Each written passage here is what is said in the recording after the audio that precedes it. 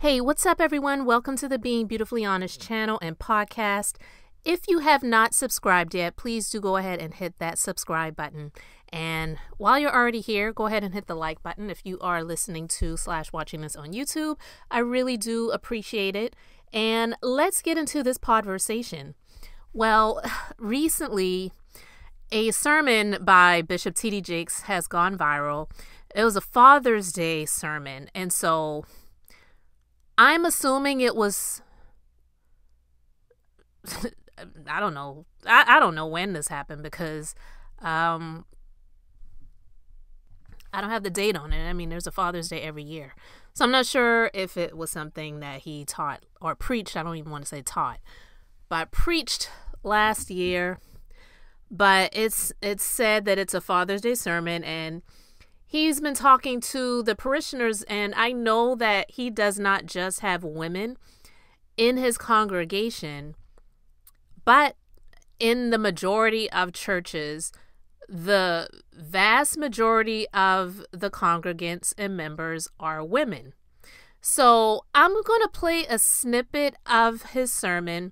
I actually got this from the sandraroseblog, so I'm going to shout out her blog. It's one of the blogs that I have gone back and forth to since my days of being a legal assistant many, many moons ago. I would have not been a legal assistant since 2007, so it's been a long time. But I digress. I want to get into this conversation, and so let's go ahead and play a little snippet of what he has been saying. Pour in. When Adam is created and Eve is pulled out of him, he breaks the divine order because men were designed to pour in when he started receiving from her. If Adam had not allowed Eve to pour into him, sin would have never come into the world. Sin came into the world because Adam broke the order. We were not designed to receive from women. Your self-esteem is compromised when you have to ask your wife for lunch money. I'm not saying you got to be rich. I'm not saying you got to be famous. I'm saying that you have got to be the one who pours in, not the one who takes out. When Adam started eating out of his wife's hand, sin came in because the divine order was broken.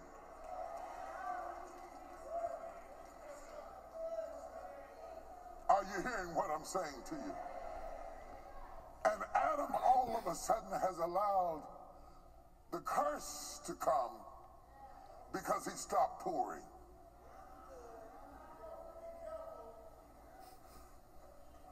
Women, be careful about pouring too much into us. We are designed to pour into you.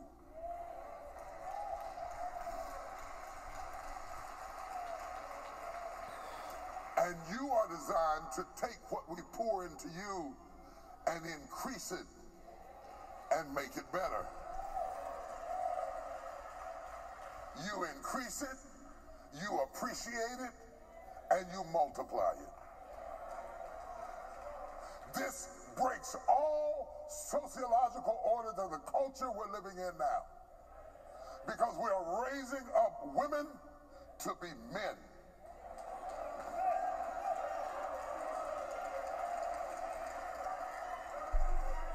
And you are not applauded for your femininity. You are applauded in the contemporary society by how tough, rough, nasty, mean, aggressive, hateful, possessive you are, and you are climbing the corporate ladder, but we are losing our families.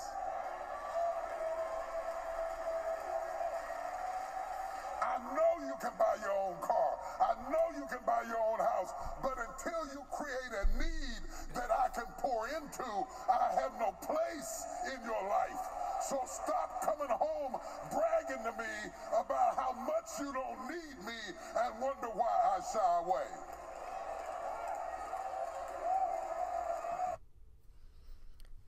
Okay. I'm going to pause it right there. I may play a little bit more of this, but I don't want this conversation to be extremely long, just like I say on almost every conversation. But some things that he said are true. No doubt about it.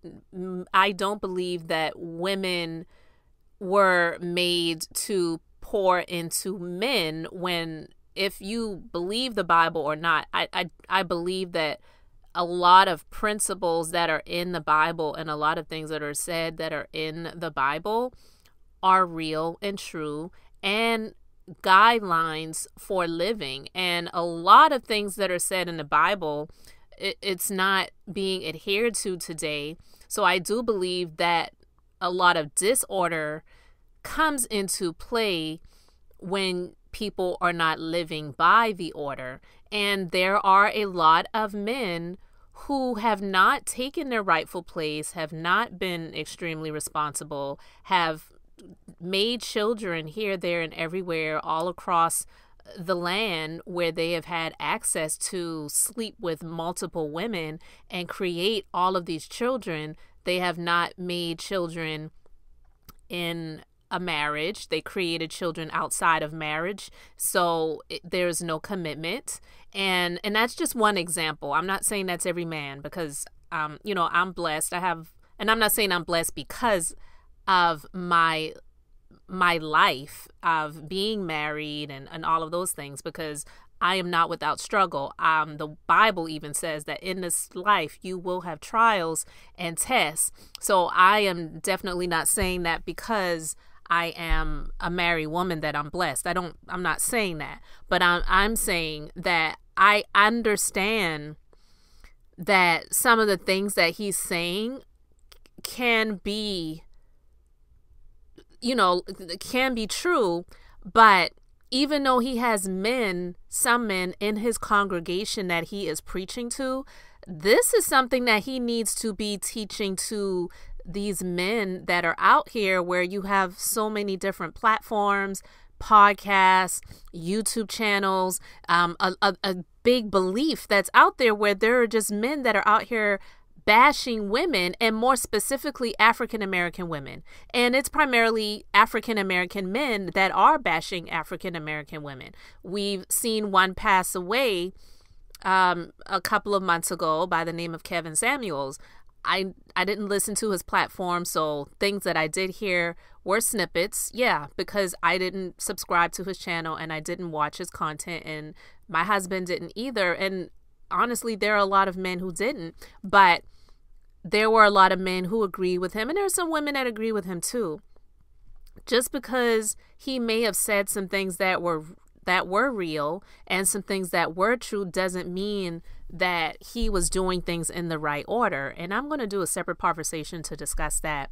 But what I'm going to speak to with regards to Bishop T.D. Jakes and this sermon that he was teaching about, we are raising our women to be men, who is he talking to? Who is he addressing when he says we are raising our women to be men because we're strong, and if we have the opportunity to succeed in life, we are being chastised for it? Let me tell you something.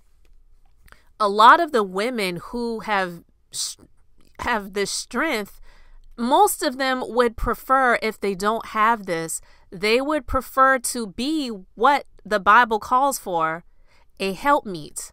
The Bible does call for women to be a helpmeet to the man, not to be the head of the household. The Bible also says that a man that doesn't take care of his home is worse than an infidel, and the translation for infidel is an unbeliever. And so when the Bible says that a man that doesn't take care of his home is worse than an infidel, and these men may be out here creating lives but not raising them, and some women are in a deficit because they do not have the husband or the father in the household, they're doing the best that they can with what they have. And so if they get to a space where they're able to succeed and thrive in life, then I do believe that they should be applauded for it, but I don't believe they should be chastised for it. Maybe the men who were not around, who were not there to support, maybe the woman could have gone further and farther in life if they had that support system, but they didn't. So for him to say that we are raising our women to be men, no, I mean, I believe that should be flipped around and it should be preached to men. Not saying that we're raising our women to be men, but men, we are not doing what we are supposed to be doing as a whole, and by proxy, women are having to step into the role of being the woman and the man. And so for a lot of women, they may not be able to have the luxury of walking in their femininity, whatever he was supposed to be meaning by that. I don't really know exactly. I have an idea, but I'm not sure if he's speaking exactly what I believe he is. But most women who are the head of the household, they don't have the luxury of living in a space of showcasing their femininity because they're working, they're taking care of the house and home, they're taking care of the children. So they don't really have they don't have the opportunity to bask in their femininity because they've been made to be the head of the household. So I believe what he should have been preaching is that men, we can't continue to create lives and outside of the design of of a marriage or a family, because I believe in marriage, but some people don't. But just because you don't believe in marriage shouldn't mean that you should be out here sowing your seeds everywhere like Nick Cannon is and think that that's okay, because it's not.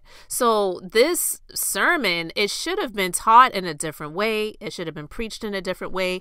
And it should be him not preaching to a predominantly, I was about to say a room, but this is low-key a stadium. So a stadium predominantly filled with women, and it should be preached to men, like the Bible says, to be out on the street corners and out in the fields and out in the harvest. He needs to be out there, not having the luxury of being in his huge mega church in his three-piece suit, preaching to the majority of the women, and I wouldn't say bashing them, but making them feel bad when they're pretty much the reason why he is who he is. Let's just be clear.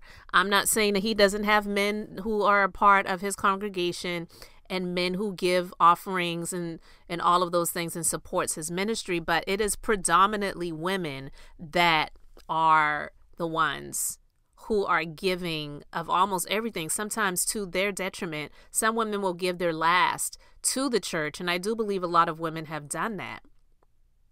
So when he says we were not designed to receive from women, your self-esteem is compromised when you have to ask your wife for lunch money. I know you can buy your own car. I know you can buy your own house. But until you create a need that I can pour into, I have no place in your life. So stop coming home bragging to me about how much you don't need me and wonder why I shy away. I don't believe any woman in their right mind would ever do that unless, let's be clear, and I wouldn't even say they're bragging about it, but they are letting a loser know who may try to come at them in a certain type of way, and this woman is working hard and has built everything that they have by the hard work, blood, sweat, and tears that they put into their career to have a man tell them something that is extremely, I don't know, degrading, or a put down. Sometimes some men project their insecurities onto a woman because they may be feeling some certain type of way. It's not so much that the woman made them feel that they don't need them. So if a threat may come out of the mouth of a man in some way, or let's just use this as an example. Melody Cherie and Martell Holt from Love and Marriage Huntsville. In recent weeks, a clip or some clips and even the entire panel of this panel that he was on, where he was speaking about his marriage, and he made some claims, some things that I don't 100% agree with or believe, but he made it well known that when he was on the show Love and Marriage Huntsville, he cheated on his wife, and he was cheating over and over again for a long time with the same person. He probably was with other people. I don't believe that he was faithful to the side piece either. But what I will say is this: in a situation where you have a man who is married to a woman, but you're both working really hard. And I believe Melody worked really hard, okay? And there may have been times where, you know, we women, we have the children. We take care of the children. He tries to make it appear as if she just birthed the children, but he was the primary caretaker and the breadwinner, and she was just some loser chick who was just sitting around playing on the internet, hoping that one day she would get on TV. Far from the case. She was definitely a hard worker, but he would try to throw things in her face about not sexually satisfying him. And see, the problem I have with that is this: it's not for a lack of the sex even happening, because she's made that clear as well. But some men, especially a narcissist like Martell, they want it when they want it, how they want it. And he even talked about oral and stuff like that. It's, who knows how she was feeling at the moment where he would come and throw his schlong in her face and say, okay, I need you to take care of that. She may not have felt good. He may have smelled funny. Let's just be honest. So when you do things like that, and then you're getting on this woman's nerves, because we work hard, we do a lot, we put up with a lot, but there are times when we just snap. Not snap in a violent way, but just snap in a way where we may say some things in response to, because most women respond to men. It's not saying that some women are not aggressive, where they're just like over the top, outwardly aggressive and whatever, but most women respond to men. That's usually in our nature. So how you treat us is how we will respond. So you come at a woman in a way where it's not tactful, you're not making them feel loved, it's just sort of like turn over and let's do this. There's no romance to it, yada yada. You just want to get your rocks off.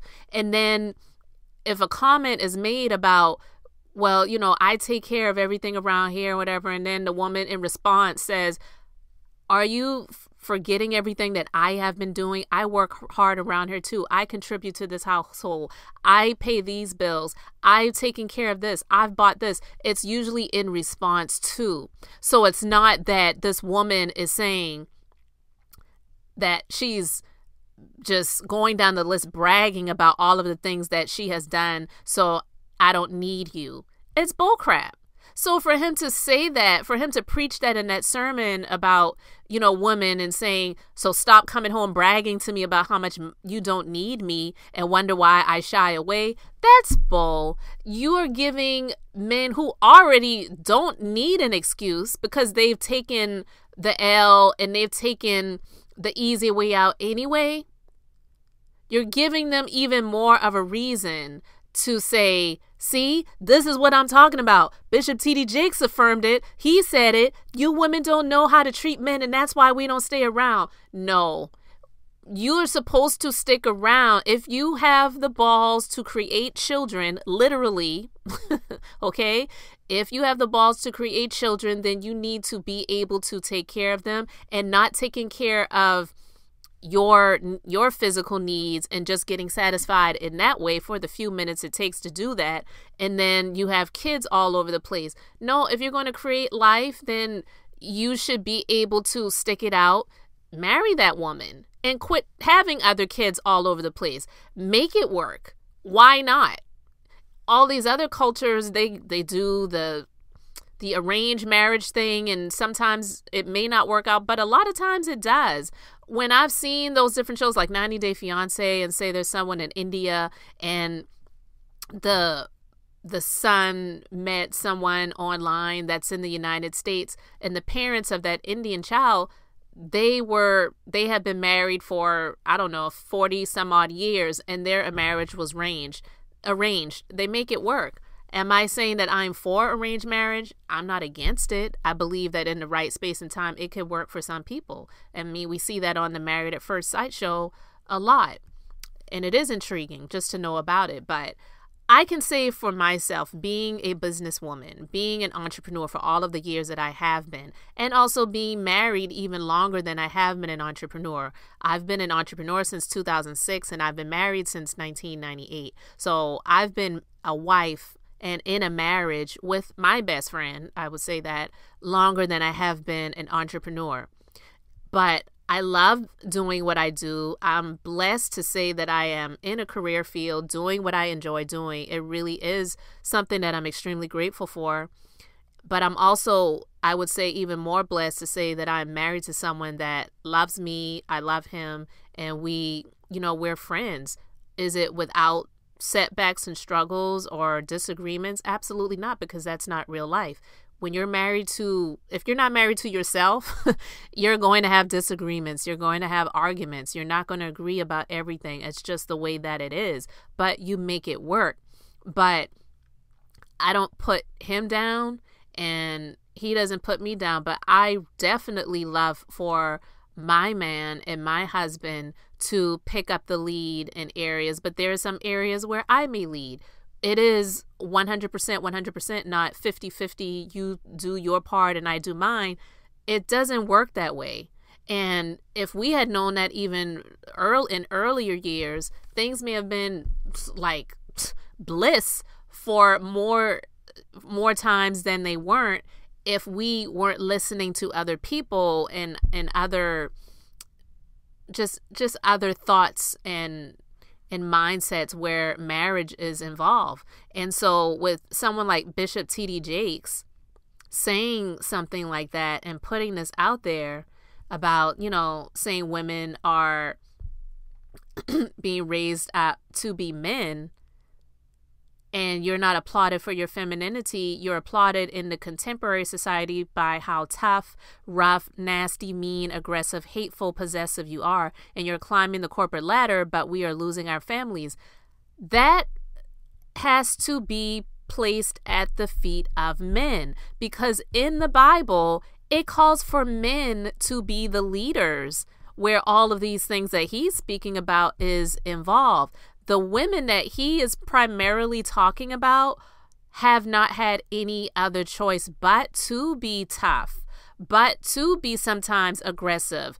If they have been hurt, to be somewhat maybe hateful. If they have had things stolen from them, to be possessive. And if they have been harmed in some way, to be rough, to respond to some people in a nasty way. If they're tired, they're worn out, they haven't had the support that they need, that they deserve, and climbing the corporate ladder, like, are you kidding me right now? It's about men, not about the women, because rarely will you see a man have all of the children that they created from all of these different women as their children that they're raising and they have sole custody of. But a woman could have, I don't know, I've seen it before. Thankfully, that has not been my plight. I've only had one child in my lifetime, and my husband is my child's father. But I've seen it, children, 7, 8 kids, and almost all of them have different dads. And that woman, even though, we would give the woman the side eye, like, oh my God, she has all of those kids. But think about it.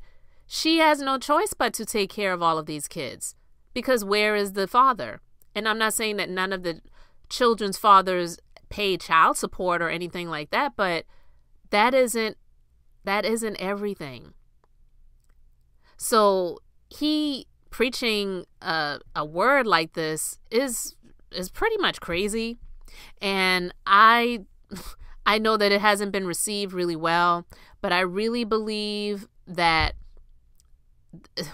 a lot of the things that I am I am hearing now, after learning a lot of things about his daughter, Cora Jakes, and I'm going to talk about that in a different conversation because I've been building up, and I just have not taken the opportunity and time to really speak on that in depth. So I would probably be doing several conversations about that situation because it's just crazy. But I really believe that his message was misdirected. It shouldn't have been preached to women. This is something that he needs to be preaching to men, and a lot of the things that he said in this sermon needs to be turned around because it is not about women wanting to climb the corporate ladder and wanting to be the heads of the household and saying, I don't need a man. Most women who say that, they say it out of hurt. They say it out of rejection. They say it because they don't want to be seen as desperate and they're not in a relationship with a man. So people blame them for not being in a relationship for a man. See, it's her fault. It's your fault. That's why you can't get a man. And so in response, then one woman say, well, I don't need a man because I'm living okay. I don't need, sex is not a need for me. We are not all hot and bothered and need to get taken care of in that way. A lot of people live celibate lifestyles. So it's not so much about that. And then if you're into that stuff, they make tools and toys these days. So if women really just want to handle that for the moment, then they can do it without having to deal with a man and being safe and not exposing themselves to STDs or the possibility of getting pregnant again. So I say all of these things to say that as a woman myself and as a woman in business, but also someone who is married and who has been married for a long time, Bishop T.D. Jakes should know better. I believe that he needs to come off of the high horse, out of the stadium, the mega church space that he has created, and get your pompous, onto these podcasts where it's predominantly men of this, what they call now a manosphere, or this red pill community, they call it, where it just seems like all they do is sit and talk about women and why women don't have husbands, or why they don't date African American women, or why African American women have all of these babies' daddies and they need to be more selective of who they have children with, and all of these other things, and not taking the accountability for themselves. Because you see, when Bishop T.D. Jakes talked about Adam allowing Eve to feed him of the forbidden tree that God told them not to touch, in his sermon, he blamed Eve. He said Eve brought sin into the world by feeding Adam. But here's the kicker. Here's what he did not say. God spoke to Adam, and Adam spoke to Eve because Adam was the head. God made Adam the head, and God supposedly took Eve out of Adam. So if God told Adam in this garden, you can eat of every tree, but of this tree thou shalt not eat. When Eve brought the fruit to Adam, he should have said, you may have already eaten of that, but I'm not going to touch it because God said not to, right? But he took it. So how is it Eve's fault that Adam did something that God told him not to do? Okay, so again, in his sermon, blaming women by saying that Eve brought sin into the world by feeding Adam. Adam should have just said no. So again, the words that he's preaching needs to be flipped, and the script needs to be rewritten, and it needs to be preached to the men. I don't know. I mean, I could go even deeper with this because there's other components to it. But I just don't want to get too heavily involved in this message. It already went about 15 minutes longer than I anticipated that it will. But I would really love to know what you guys think about this. So let me know your thoughts about this in the comments section. Guys, I really appreciate you just being here. Thank you for liking, commenting, and subscribing to the YouTube channel and to the podcast. And I am Beth. And until next time, I'm just being beautifully honest.